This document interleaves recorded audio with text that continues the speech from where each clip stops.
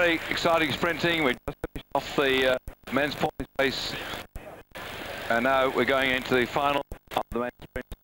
This, the first match. Hill versus Chiappa.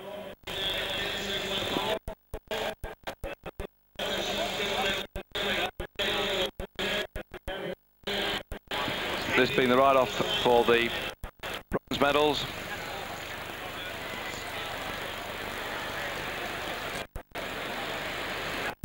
For all the problems we had in the earlier rounds when Hill and Nothstein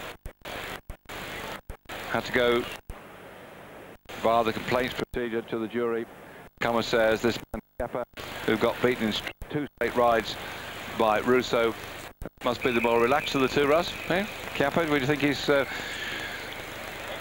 got the advantage, or will Hill be steaming? You know. Hey, Hill will be steaming after losing out to Marty Nothstein. But as I said before, I mean, Chiappa's surprised us. I mean, as I said before, he's done well on the tandems, he's done well as a junior. But the last few years, as in the senior ranks, he hasn't really progressed this far. And to go for a bronze medal, it's an excellent ride. Maybe England's his lucky country. And so as I say that, the Italians on the front, Chiappa, then Darryn Hill. Well, if he follows on that species of crocodiles there in the north of Australia, go snapping his teeth and trying the legs off this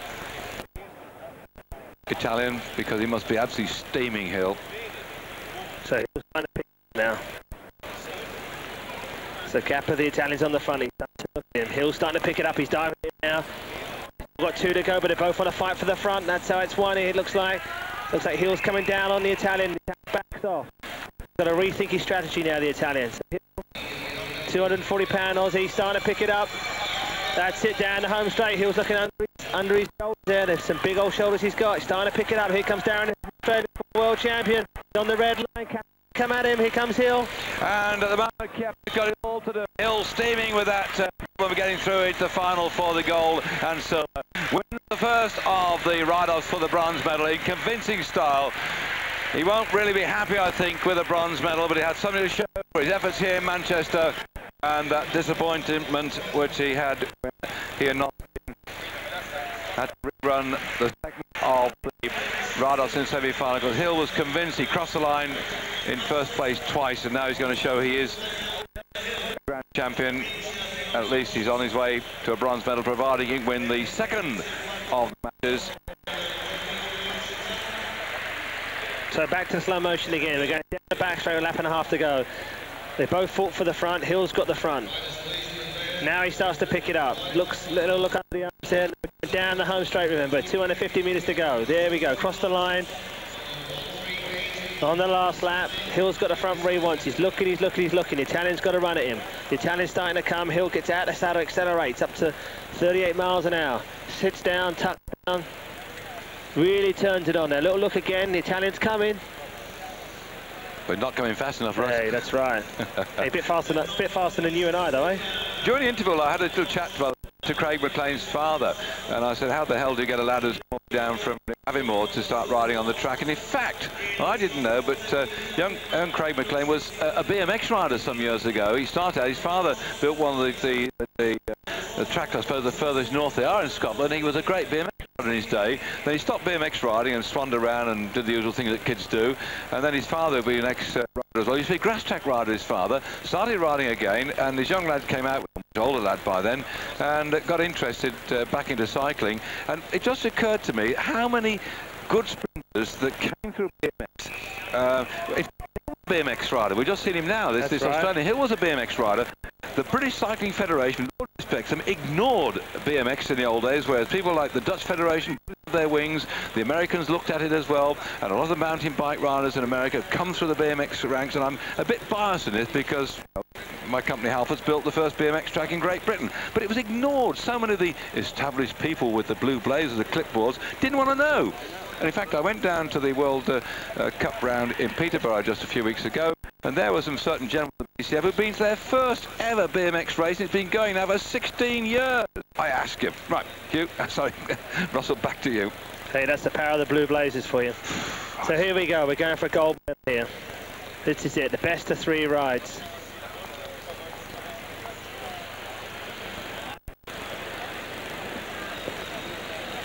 We could say there's a lucky man there at the back. Good picture there, that's Marty Nothstein. Has problems in the semi-final with Darryn Hill. And before that with Burren, because we got the 3 rounds there because young Burren was all over the place, wasn't he? So maybe luck's up, maybe this is the year, you know, he's going to win the world title.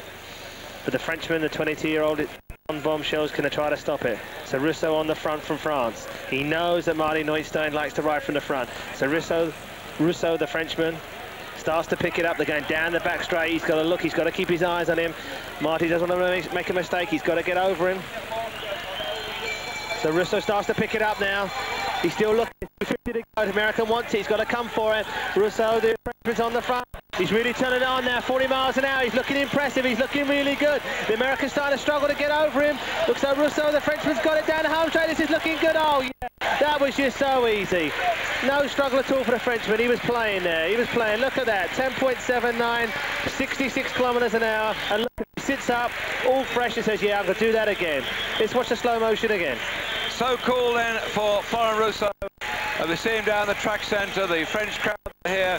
It's amazing here, not amazing, I'm glad to see that we got so many people over here from Holland, Germany, France, et al. To watch these championships in Manchester, and they're watching a Frenchman in full flight here, using his speed, which he's used to a great extent to take the kilometre championship of the world. The man who's a great kilometre champion, taking the gold medal at Atlanta a few weeks ago, showing his sheer speed here, and Nothstein, who normally likes to use his speed, goes to the front, close down, but he just couldn't catch this man. Rousseau, who's broken the record, the French record, over 200 metres as well, and he's also a kilometre record breaker, so he just had nothing to offer here, Nothstein, and I wonder if in fact he's got to think on the second round, Russell, where he had to be more tactical, because it looks to me like he hasn't quite got the speed. Yeah, I think obviously what Marty's got to do is he's got to look at this and say, look, I've got to ride it from the front.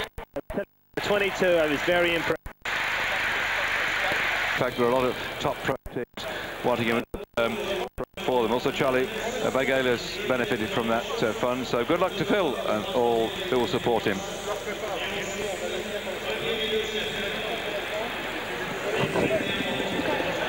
Limbs has joined me here. He's suddenly become very excited. I know he likes all track racing. When he comes to sprinting, you sort of, a light comes into his eyes and he gets here all, oh, wow, Russ, what's going to happen now? Well, I'm getting all excited. The reason is because around us there's chaos going on. The reason is the Dur channel are actually used, you know, they're live, and they're using some sort of flashlights, and the flashlights are actually affecting photo finish.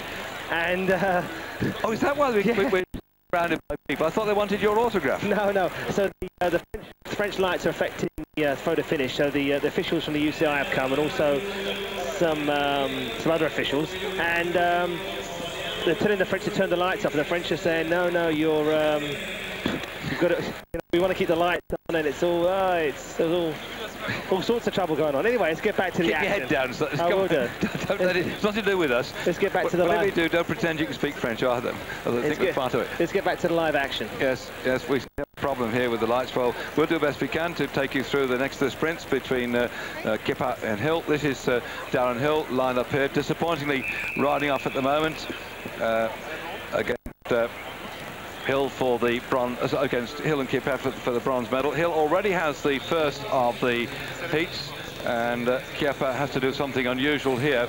Chiappa's gone a lot further in his competition than some of us thought. The one-time junior sprint champion certainly came through with a good show of power throughout the series so far. That's the fellow on your screen now, and Darryn Hill down the bottom of the screen. If he gets this one, he can go into the bronze medal, and that's it. So what's Chiappa going to do? So here we go. Darryn Hill's 1-0 up. He's on the front. He's Australian. He's been world champion before. Chiappa, the Italian's got to come back at him. The previous round he rode on the wheel. I think the way to ride is possibly to ride it from the front, but Hill's not going to let him. So starting to put the power on his Hill. He's looking under his arms. Chiappa's trying to come at him. He's got him in just the right position he wants. It looks like all the way coming from the front. So Darryn Hill, ex-world champion, picks it up. 250 metres to go. But it's glued right on his wheel here. Hill's looking again. He's not committing himself. Now he's committing himself down the back straight. He's looking under his arm, but Chiappa's right there. And can Chiappa come through and square the series? He's got a long way to go, but he hasn't got the strength he's left. So that's it. In case you're on your way. So Hill was disappointed in the ride against Nothstein when he had to go to the third round when he crossed the line in first place trying. He thought he should have gone into the final for the ride for the gold and silver, but the judges decided otherwise. And that's shown here. I am, bronze medal, and that goes with the gold medal he got in Bogota in '95, the silver medal he got in 1994. Now he's got at the senior sprinting level. So go back to the slow motion again as we see Darryn Hill's looking and looking. This is for the bronze medal. Starts to pick it up. They cross the line form there. 1 lap to go, 250 metres. He's still looking. He's riding on the red line, a sprinting line we call it. Looks over the right shoulder. Sees Chiappa still there. Now he starts to pick it up. Power saddle. He's looking, he's looking. Now the Italian makes it. He's realised he's got to get over him. He's coming, he's coming, he's coming. But he just doesn't have the power. He's still trying to get it. But as he comes into the home straight, he goes, oh, no, no, no, no. Here, give it to the guy. And there we go. Bronze medal for Australia. 4th place for the Italians. Well, they were then Hill with a hatful of medals. He's had a silver and a gold before. Silver in '94, gold in '95. He's gone back down the scale to a bronze now in '96 at the Velodrome in Manchester.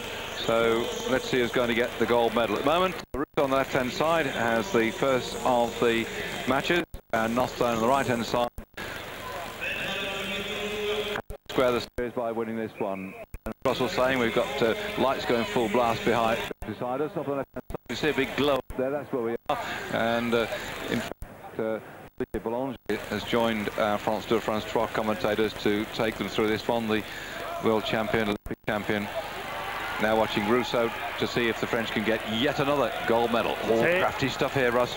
We're going for gold here. So straight away, Rousseau's taking it from the front, and Marty's trying to get back on him, but I think he's going to have trouble here. Rousseau looks so impressive the whole time, so Rousseau right in the middle of the track. He's trying to slow the track down. He's trying. They're starting to pick it up. Rousseau's going over 30 miles an hour down the back straight here. The Americans coming in, but Rousseau's in front. So the Frenchman, 22 years of age, 3 times world champion. They hit the line with a lap to go, 250 metres to go. If he can stay clear for 250 metres, he's going to win the world title in the sprint. This is sheer speed as Rousseau, the kilometre champion, really powers down here. Not your usual shoving and switching. That's sheer power. He's just done that final 200 metres in 10.820 seconds. That's 41.343 miles an hour. 66.543 kilometres per hour. Imagine that here in Manchester on a bike going at nearly 41.5 miles an hour. No wonder Marty Nothstein had great difficulty in going around this superb specialist in sprinting. Rousseau may not have the track to switch and duck and dive like we've seen from some of the riders, but he has the sheer speed, and that has certainly paid off, as when he went to front, there was no way that Nothstein here could come round him. He had to go over the top, and of course, the long way round over the top adds the yardage to your effort. It is said that 2 equal riders in the finishing straight, provided you get towed to the last lap, the man can come past, it's worth 1 length. But in this case, although Marty looked over his shoulder, he left it too late to come through. He hadn't got the power. Rousseau thundered across the line. Chapeau to the Frenchman.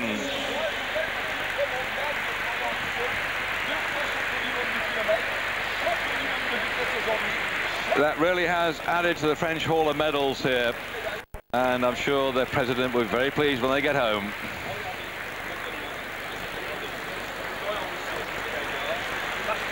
Florian Rousseau in 2 straight rides, taking the gold medal ahead of Marty Nothstein, and Hill taking the bronze.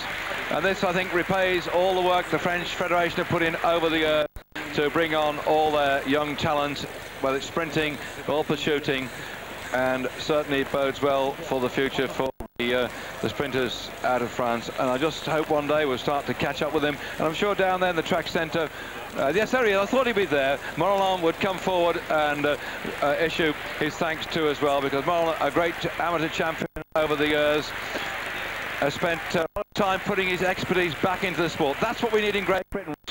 I could never understand why people like Reg Harris in the track, Barry Hoban on the road, Hugh Porter on the track, didn't get more involved in the sport. Somehow we seem to ignore our top champion. I don't know what the structure is. Well, we're a commercial break now, so we never answer that question, but I often wonder what happens to our talented riders. Well, pass on the information like we've seen here today at Manchester.